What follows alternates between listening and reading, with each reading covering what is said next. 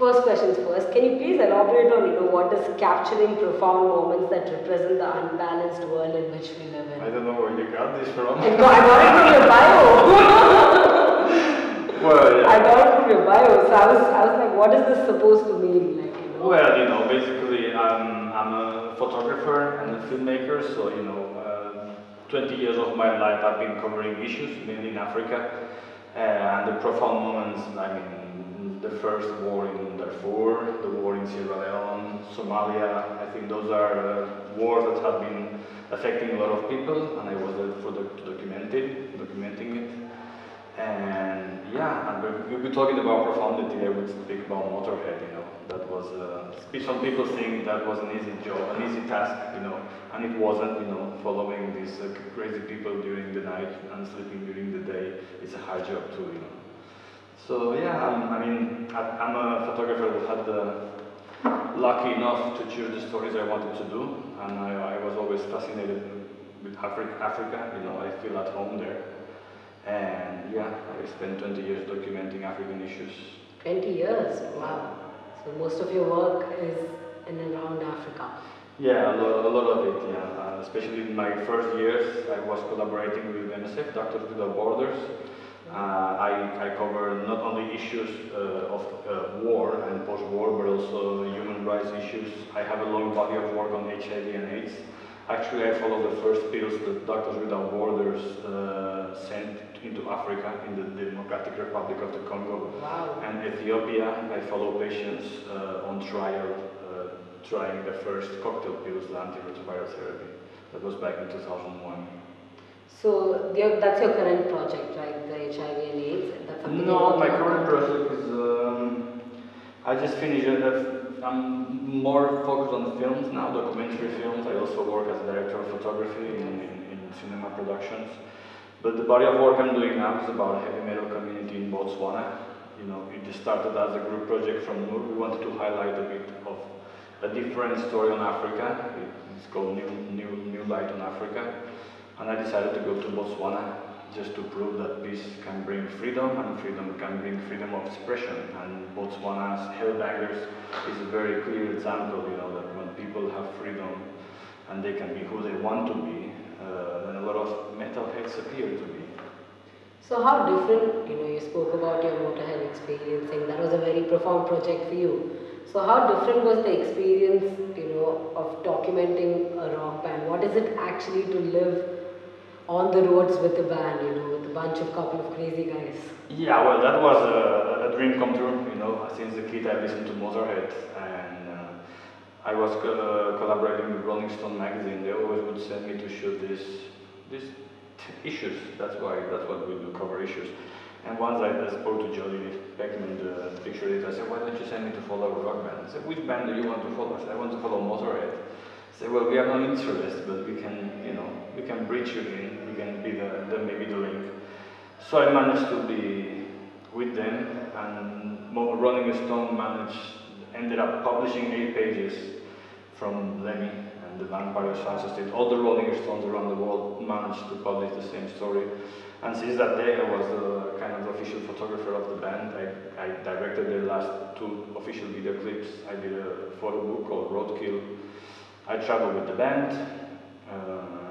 Yeah, it was an amazing experience. It's hard because it's nightlife. My first 10 days with the band were the hardest because I was following them with a rental car. So that meant that I had to do like 400, 500 kilometers after the party and be there next day, 3 p.m. for the sound check. So I think these guys must have seen that this is a hard-working guy. He deserves to be with us. After 10 days, they let me return the car to the rental car and brought me in the bus. I thought they were going to bring me in the crew bus, but no, I was invited to go in the band bus with Lemmy, Phil, and Mickey. And since then, I've been a part of the family. Wow, that must have been an experience. Yes, it is, as I said, a dream come true. So your favorite band was the Motorhead?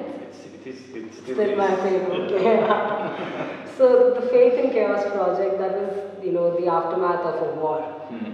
So generally, aftermath of a war, the people are very vulnerable, they're broken, or they're refugees, they're going through a lot of things.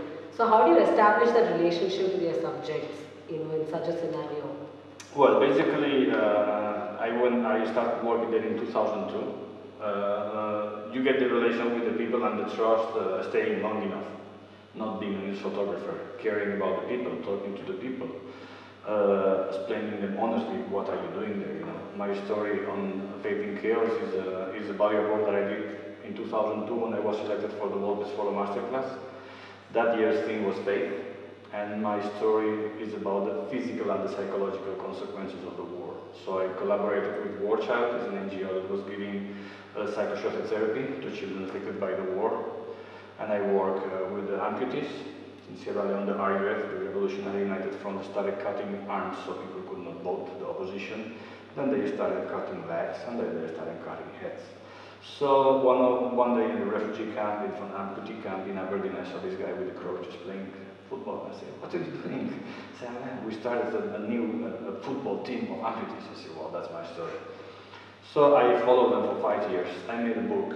I pitched the project to also a phone company. I managed to get them $20,000 for their sponsorship. And then, yeah, little by little, I became a Sierra Leone. You know, in Freetown, I'm known there.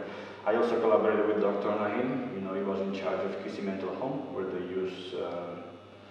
we used to have people, patients chained to the floor with no diagnostics, no medicines, no nurses, no doctors, no human treatment, people lying in their own piss and excrements.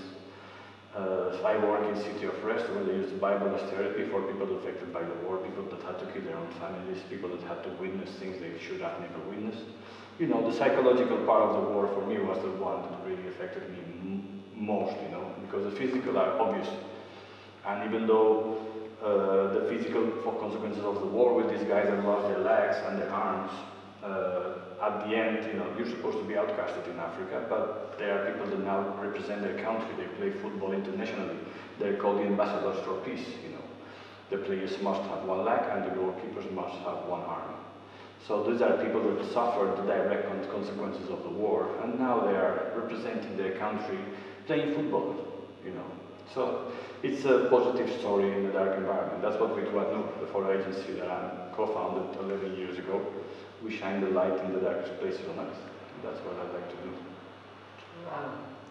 So, as a photojournalist who documents, a lot of social issues, what do you think is your social responsibility, towards the society? My responsibility towards the society, well, I'm kind of done with that, I mean, as a young photographer, you start with a lot of hope and a lot of naivety, and you think, I'm going to publish this picture and I'm going to change the world. That's bullshit, You cannot change the world without an active role. If you have an active role and you know who to target, who to bring those photos, who to touch, then you can bring change, But it's very naive to take photos, publish them in any media, and expect people to react, And it's also very difficult to know what have your photos done for the people you have photographed, I would turn the question around, what has society done when they see our work? I think people are very, very, used. We have an overdose of photos and news and drama. And what are people doing? Nothing. Most of people are doing nothing. So, photographers sometimes people point at us with fingers, and I would do the opposite. At least we're trying to do something. We're trying to show you something. We're trying to enlighten you. We take risk for you to be able to see it. What can you do? What are you going to do? So when you're releasing the output, or when you're looking at the output, how do you do justice to the story you've heard? What is it that you keep in mind while executing your work? How do you make sure the story you've heard is being told in a right way? Yeah, very good question. First of it is, don't work with preconceived ideas. I was explaining this today in the class, in the master class I'm having with these Indian future good photographers. Don't work with preconceived ideas. Don't use other people's criteria for your own story. And don't fucking Google. If you Google the things, you're reading things that other people have ideas about. Go, Google the weather. Do that. You can, take a shirt or a jacket, but don't Google news. Don't Google what the story is about. Go there, talk to people, live the emotions in order to express them. That's what my photography is about. Live the emotions. You have to take sides. You can't be objective. That's for me no way. You have to be subjective. You have to feel what people are telling you. You have to take sides. You have to defend your own story. When I launch a long-term project, you have to become a specialist about it. You cannot just be a tourist passing by telling the news, you know. My bodies of work are long-term projects. I immerse myself into it. And I don't do the research before I go there. I talk to people on the ground. I live with the people. I stay long enough that people know me and I know the people. I stay long enough that when it comes that I have to speak about a certain issue in that country and I spend 5 years that I can speak about it. That's the relation, you know, I like to have with photography. That responsibility, you know. And it's not about truth only, because there are many truths. You know, but at least that's one of the truths, the one I've witnessed and the one I live, and you know, and the one I'm hoping that it has some truth and some reality, you know. So normally when you go to a different place, usually people have that notion about journalists or something, you know, when you go for a story, nobody wants to be honest. So how do you blend in, how do you present yourself, you know, how do you blend in the crowd? It depends, every story is different. If I know the country and I know the place, I make myself heard and seen. If I have to do like the film I did on Bangladesh, on modern slavery, where it was very difficult access, you know, trying to interview these girls that have been forced into prostitution for many years, as young as 10-year-old, 12-year-old, you know, then I try to look for features and people that can interview these girls that are aware and that have an affinity and know what they're talking about, that they know each other from the past. So it varies. Every situation is different, you know. I did a story on migrants escaping the Mugabe regime from Zimbabwe and escaping into South Africa, for example. It's an award-winning film. And I found out that the best way to understand the issue was that one of the people that were in the film became my fixer, because he liked filmmaking and he knew everyone and he knew all the stories, and he was sort of, you know, the guy that presented me all the options. I took them or not, but you know, every story is different. You know? You have to immerse yourself. You know, you have to kind of forget where you are and jump into the storytelling. You know, and it's a trip in itself. You know, so I come from Nur, and Nur we have a very strong code of ethics. You know, we are very stubborn since the very first day. I think that's why our agency is very well perceived.